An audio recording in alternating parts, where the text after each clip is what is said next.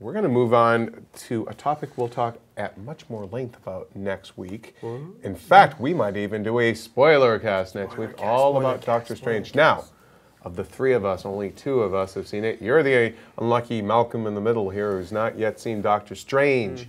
So we're not going to talk about, we're not talking about spoilers, but we will talk a little bit about, and having just spoken about Deadpool, Doctor Strange, one, Eric, you reviewed the movie for us. The review is live on the site. One of sort of the general complaints people have had is that yet another superhero origin story and that it follows a lot of familiar beats. Deadpool, also an origin story, even though the timeline of it was a little bit more non-linear in how they did it. What do you think? Is there valid criticism there in Doctor Strange being an origin story? Could we have introduced Doctor Strange without necessarily making his origin the centerpiece of that? What if I said there was no valid criticism there, therefore destroying my own review? I will say that, while I stand by my review saying it feels like a sort of a bit overly familiar at this point, that's not to say you can't make a good origin story still. And there is something intrinsically appealing about the origin story. You know, it's always, even though there are familiar beats of like, I can do this amazing thing and I'm trying it out and now I'm getting better, there's something that's always fun about that. I do think with, some of these big superhero movies, it just feels a little overly familiar because there's a certain kind of arc, and Strange in particular, there couldn't help but be echoes of some specific superheroes with like what his path was. Even going in, I mean, even before any of us saw it, we kind of knew there's going to be some similarities to Iron Man because it's the arrogant, well-off, brilliant guy who has his comeuppance and builds himself back up. In the Far East, no. Yeah, more powerful. Like but that doesn't mean you can't Yeah. still make a good origin movie. But I mean, I'm glad you brought up Deadpool because I think maybe it does have to do sometimes with even whether it's messing with the order of things or maybe the way you present it.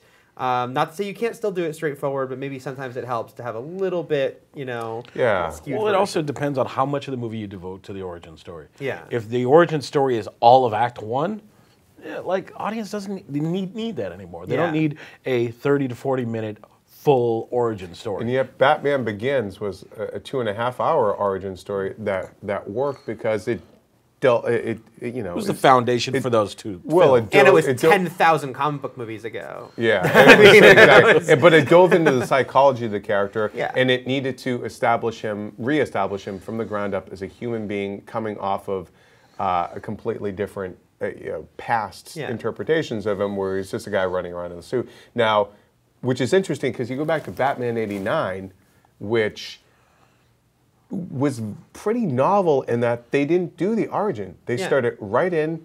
He's already, I think they described it as fait accompli. Like he's already Batman and he's running around and you kind of discover it that way. And that was a really smart choice.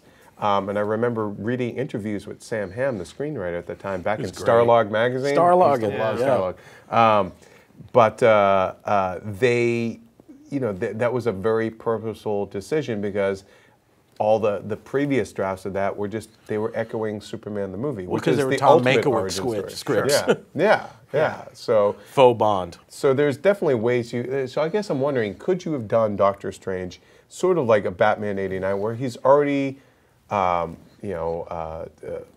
Strange the Sorcerer, and there are like some sort of flashes to how he became that way. Well, what about the way that Marvel handled it with the second Hulk movie, where they basically did your origin story during this credit sequence and called it a day? I was like, you know how he became the Hulk. Now it's different because you don't know Doctor Strange, but you can and speed also through that stuff. I think there's something very specific about Doctor Strange of going from being a worldly person, materialistic, believing in science that there's nothing, I don't believe in chakras, all that, to somebody who becomes spiritual like that. Right. And I've said before on the show, like that's an important arc, but I do wonder if there was a way to tell that in a story that didn't feel quite as conventional. Yeah, it's interesting because, and again, I genuinely liked Doctor Strange. Yeah, I did too. I gave it a 7.7 out of 10, and I had a good time with it. I will see it again.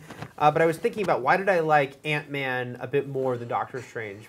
And Ant-Man is an origin story, but I felt like there was enough differences both by having it be a legacy character, so he's not the first Ant-Man. Yeah. He's the criminal who's really hired to commit a crime initially. there was enough of a slightly different tone to it that it didn't feel quite as this is your destiny, you know. It was a layer of origin on top of a heist movie. Yeah. And plus, and having it be like there was another Ant-Man, and just so it didn't quite. It's funny you should mention Ant-Man, because just to circle back to Deadpool 2 real quick, look, that movie, Star Trek Beyond, there are a lot of movies that have lost their director pretty late in the game. Deadpool 2, we should point out, it doesn't have a firm release date. There was kind of a release date floating around out there for an unspecified Marvel Fox movie, but it's not like they were about to start shooting and the thing fell through. So I think it'll be okay. Oh, yeah. But like, you know, they got Black Panther's origin basically out of the way in the Civil War, and that was fine. And then Captain Marvel, I'm sure we'll meet Carol Danvers